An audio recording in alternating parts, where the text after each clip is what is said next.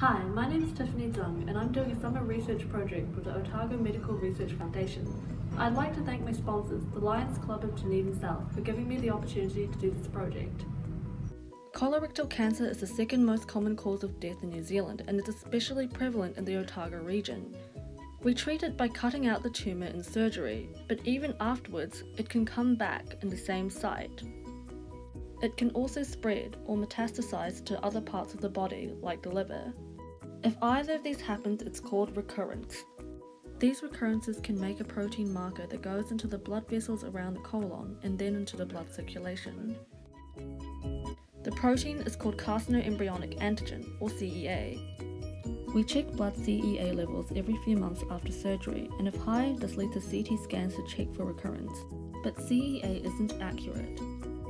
Many other medical conditions cause high CEA, even smoking. These false positives cause extra stress in patients, and extra CT scans cost more. I'm evaluating the accuracy of CEA testing in colorectal cancer for my summer studentship. I'm checking the CEA levels over time for colorectal cancer patients after surgery, if this leads to early detection of recurrences, and if this decreases the likelihood of death.